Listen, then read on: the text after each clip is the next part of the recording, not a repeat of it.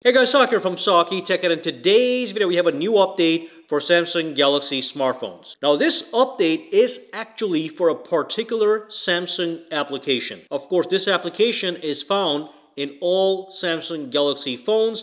It is the built-in internet browser. That's the Samsung Internet, which is right here. So I'm going to click on it. I'm going to show you guys what is the current status, and then I'm going to show you guys what is the actual update. So once you're in the app, once you tap in the settings and you go inside the settings, you can see at the bottom we have an option called personal browsing data. When you click on it, right over here you have the secret mode. So when you click on it, you can see right now the secret mode only has one option, and that is the use password option. So basically, if you want to browse in the secret mode, you can set a password if that's what you want. And if you want to know what the secret mode is, tap over here and it's going to tell you exactly what the secret mode is. Basically, it deletes the cookies and browsing history from your browsing activity. Okay, so you don't leave any traces behind as to what you did. So normally if you want to use the secret mode, you tap on this option right here and you say turn on the secret mode, and then you can start browsing. When you're done, you can go back here, you can turn it off. Okay, so that's great.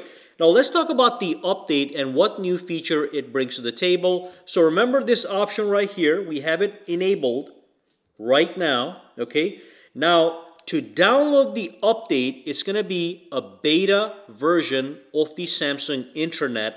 So simply click the link down below. You're going to be at my website. And once you scroll down, you are able to click this link right here. And it's going to take you to the Galaxy Store, from where you can install Samsung Internet Beta with the latest feature. So at the bottom, tap on install. And let's open this one up now. I'm going to open this up.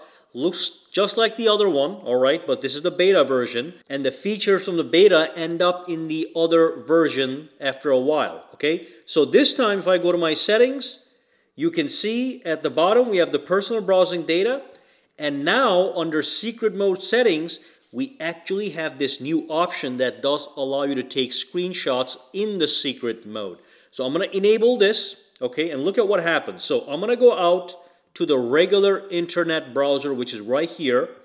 And let's say I'm right over here, or any website, I'm going to take a screenshot, okay?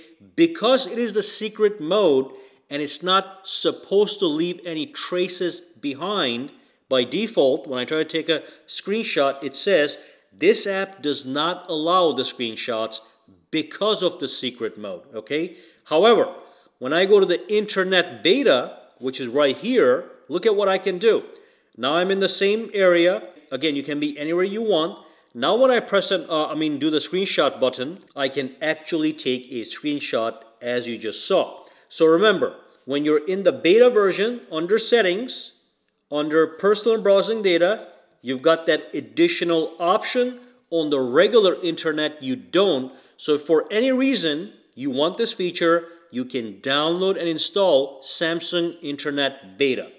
After a little bit, the features on the beta will actually move on to the regular Samsung Internet, which should be right here. So that's the regular, and you can see those features will end up coming to this as well after they're tested from the beta. All right? Any questions, comments, or concerns? Drop them down below. Let me know. For now, guys, have a fantastic day.